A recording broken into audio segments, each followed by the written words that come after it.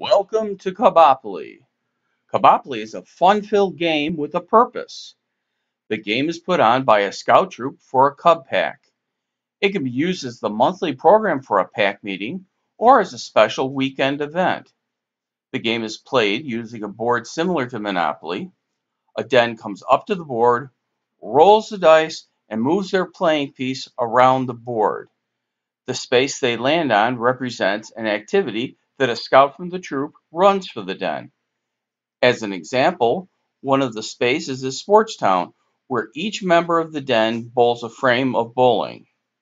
There's Vocal Village, where a scout teaches the cubs a campfire song. Next is the Waterworks. It is a cooler filled with water, a couple bags of ice, and 100 pennies.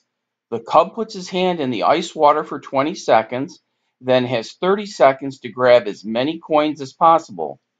This demonstrates the effects of falling into an icy pond or creek in the wintertime and the loss of muscle control. Another space is Hospital. Here a scout teaches the cubs how to tie a sling bandage.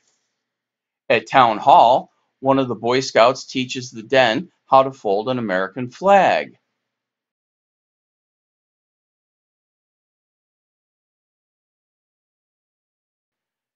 Knots to You is where a scout teaches how to tie a square knot. In the Compass Corner, the cubs learn the 16 points of the compass.